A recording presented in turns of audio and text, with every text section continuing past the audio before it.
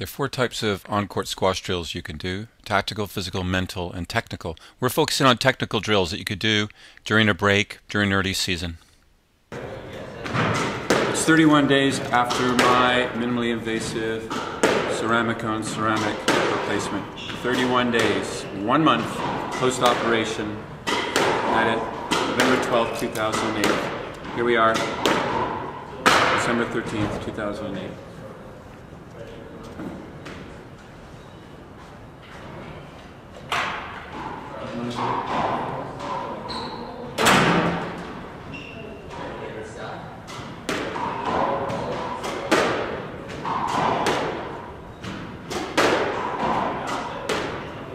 When you're working on technical drills, you really do need to cooperate with the person you're drilling with.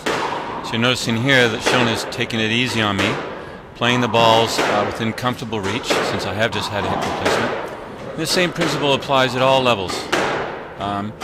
If you're drilling with someone who is not as good as you are, that gives you the opportunity to focus a lot more on your technique, since things will appear to be moving a lot more slowly. Similarly, if you're drilling with someone a lot better, you need to hustle a lot more.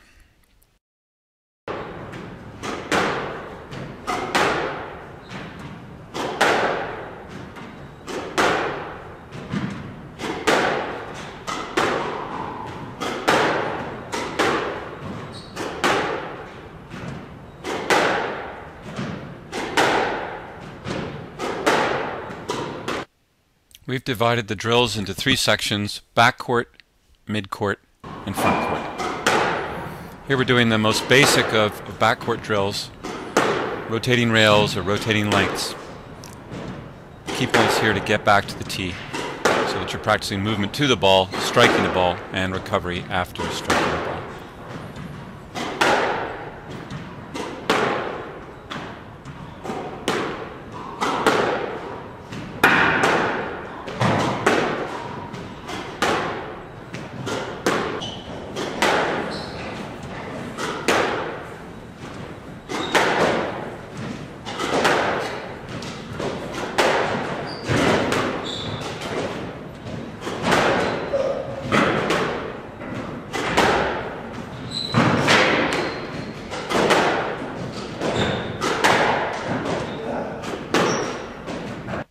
How long should you do each drill for? In drilling of this type, whose purpose is simply to maintain your technical skills, you want an overall session length of maybe 25, 30, 40 minutes, which basically means 5 minutes on each section. So 5 minutes on the forehand, 5 minutes on the backhand for each of the different drills.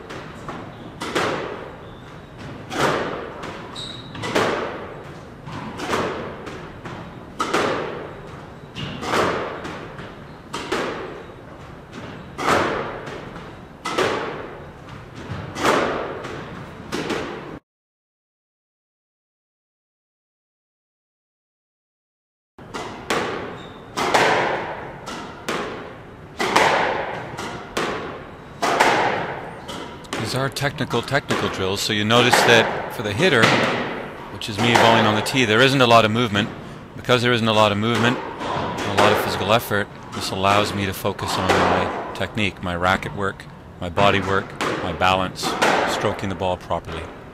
And if I was rushing around the court madly, I wouldn't be able to focus on these different things.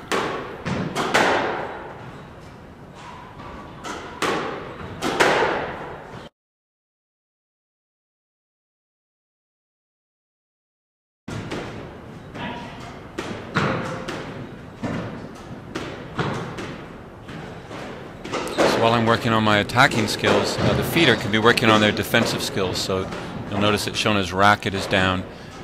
She's basically just using her hand and her wrist to lift the ball. So that's all she has time to do. And in those defensive situations, you need a very fast-moving joint in the hand. The wrist are the fastest moving of the joints.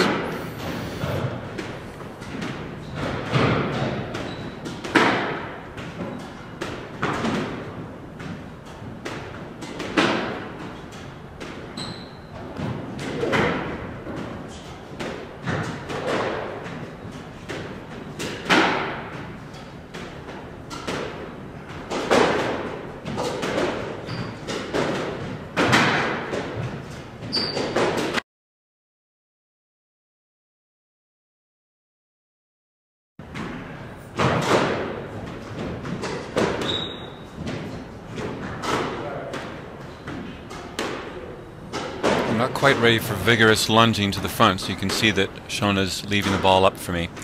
So this gives me a chance to get into position, and in a game situation normally I'd be down a lot lower. My racket would be dropped more, I'd be using a lot more hand and wrist. But this does give me at least an opportunity to work on the feel of the ball on my racket.